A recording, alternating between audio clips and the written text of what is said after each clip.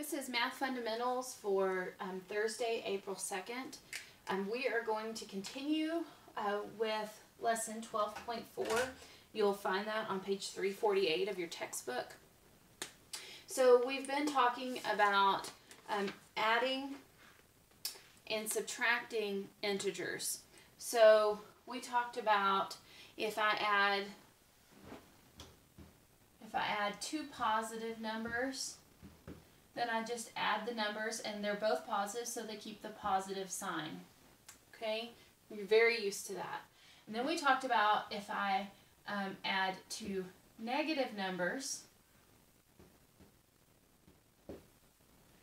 then and they have the same sign, so I add them together and I keep the sign, -4. Okay? Then yesterday we talked about adding positive and negative numbers. So -7 plus 3. We talked about using that positive sign and looking at them and combining them. So you have 7 is bigger than 3, so we subtract because their signs are different. 7 minus 3 is 4, and it keeps the sign of the bigger number, -4. Okay, we had one that might look like this, 4 plus -1. In this case, we're combining these two numbers, it's positive. So we would say 4 minus 1 is 3, and we would keep the sign of the bigger number, so it would be +3. So there's a quick review of how we are combining or adding positive and negative numbers. And if you'll notice, this is all addition. Okay, so today we're actually going to start with subtracting integers. And subtracting throws us a little curveball, but I have a little trick to make it go a little bit easier for you.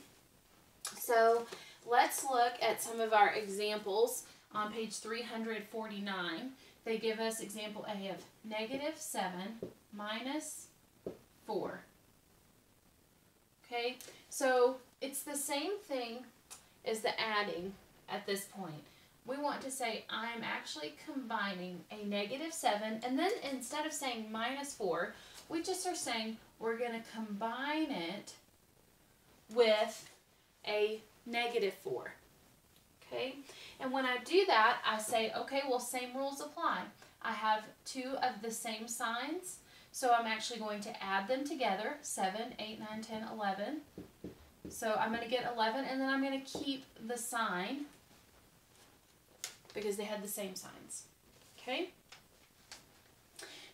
Let's look at this next one. -9 minus -13.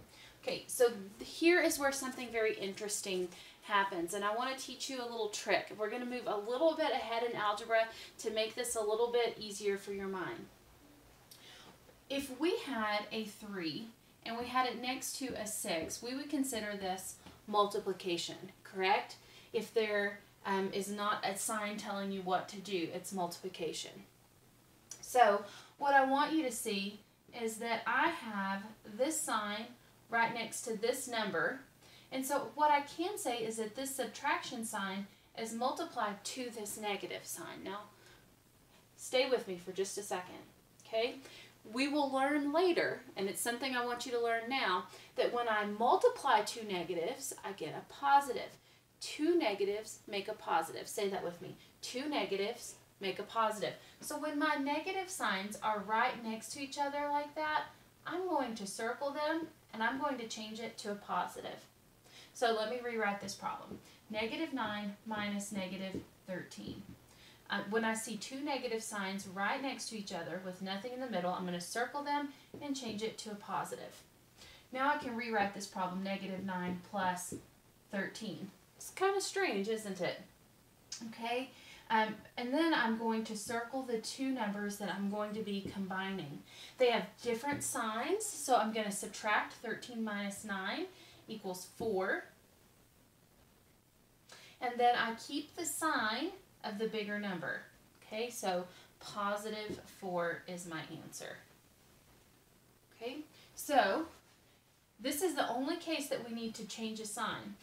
It's very interesting because if you started at -9, and this actually means go in the opposite direction of -13. So instead of going this way, 13, we'd actually go positive because we're going the opposite direction of a negative. And that's really kind of hard for us to wrap our minds around. If you can do that on a number line, do that. But if you see the two negatives together, two negatives make a positive. And I think it'll make your math work a little bit easier. And in the future, it'll make it a little bit easier for you as well. So 4 minus 16.